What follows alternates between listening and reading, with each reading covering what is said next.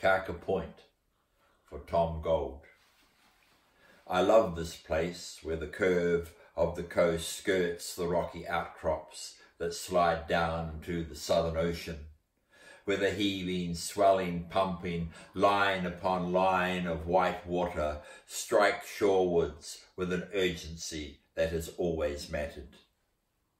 And always the roaring rush of the churning waves carries on the wind and breaks the silence of the solitude where 100 or more cribs stand, drawing their masters from the hinterland.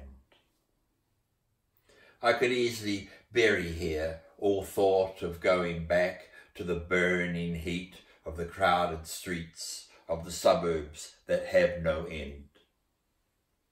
But for only one day more can I caress this shore, and in this moment I'll lend my ear to the rolling surf, and I'll listen to it talk.